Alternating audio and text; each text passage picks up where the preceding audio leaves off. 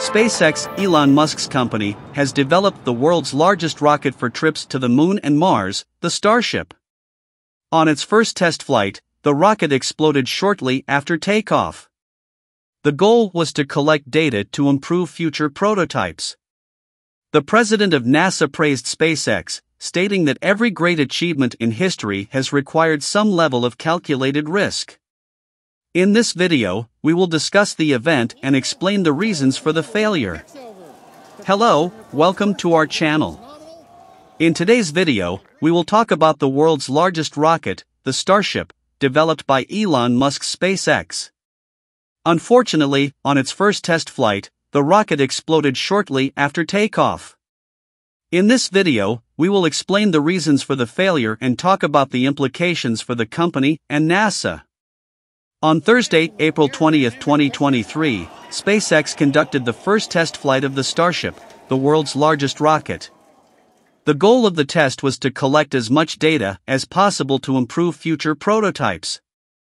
The rocket took off at 8:30 a.m. from Starbase, SpaceX's spaceport in Boca Chica, Texas, amid cheers from employees. However, shortly after takeoff, the rocket exploded.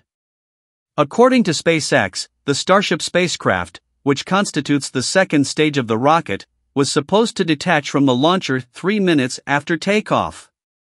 However, it experienced multiple engine failures during the test flight, lost altitude, and began to plummet.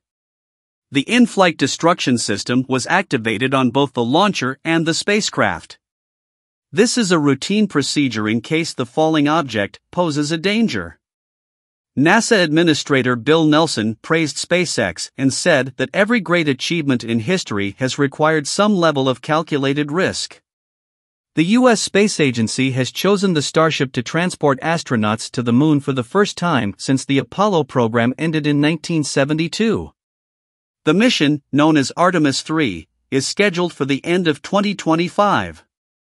The Starship is the world's largest rocket, standing at 120 meters tall, surpassing the legendary Saturn V, the rocket from the Apollo lunar program, which was 111 meters tall.